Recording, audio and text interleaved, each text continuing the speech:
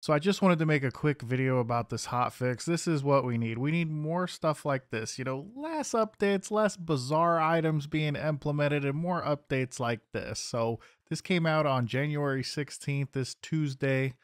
They did some exploit fixes, and the biggest one to me is removed a method for creating floating ceilings, addressed several under mesh locations, and a method for traveling from under mesh bases.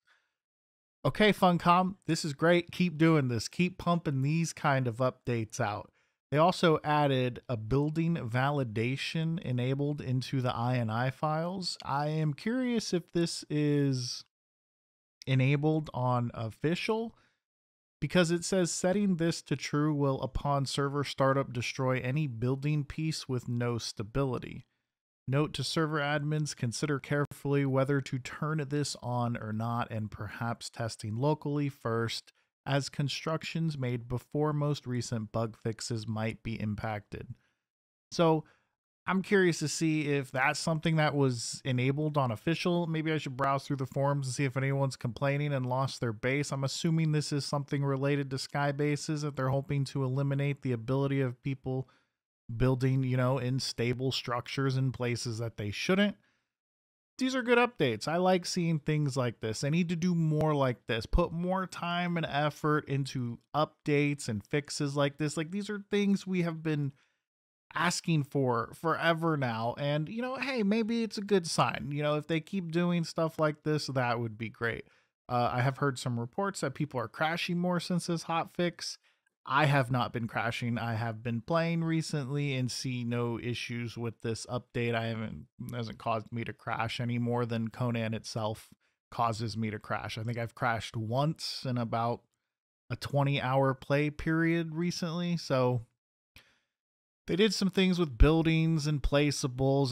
That's stuff I don't really care about. They finally fixed something that I have always griped about. The crafting fixes for Dead Leg and the Glasser now correctly requires an improved workbench or better to be crafted.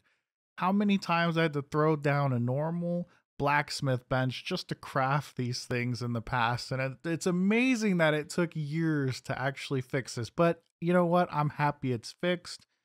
Maybe they'll keep fixing things at a relative pace. I doubt it. We probably won't have a hot fix for a while, but I can be hopeful. I mean, I'm happy about this one.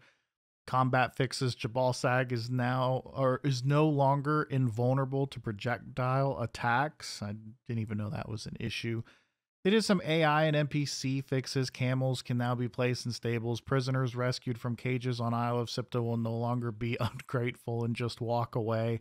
Thralls now consistently turn to face their enemies before taking a swing at them. Thralls assigned to bar stools and other less important objects now return to their correct position after a bar fight and other less important activities.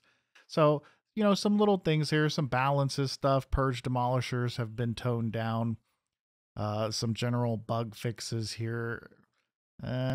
Nothing that I really care about. It's mostly related to their newer content and stuff like that they've implemented into the game. And then, of course, some UI and text fixes. But I'm very happy to see exploit fixes on the top of the list. I like to see them that they're talking about floating ceilings, which we all know they're talking about sky bases. I know of a couple methods of how people accomplish these things, so I'm not sure if people will just find a workaround for this. I do hope this helps. I really hope the building validation is enabled on official servers to maybe help with sky bases, mesh bases, and whatnot. But if Funcom can actually put more updates out like this, and I mean, it may have taken them years to do the whole Dead Leg and Glasser thing, and you know what? Whatever. They're getting around to it, I guess, right? I guess that's how I have to look at it. So maybe in 10 years, we'll actually have a solid game. But all jokes aside, I just wanted to make a quick video talking about this. Maybe if you haven't been playing Conan or you haven't seen this yet, but that's the right direction. If they keep doing hot patches and stuff like this, updates like this that can actually benefit the game, I'm all for it. So let's see if they keep it up or if they just end up breaking more things with these hot fixes. I hope it's not let's hope it doesn't go in that direction, but I'll see you guys in the next one.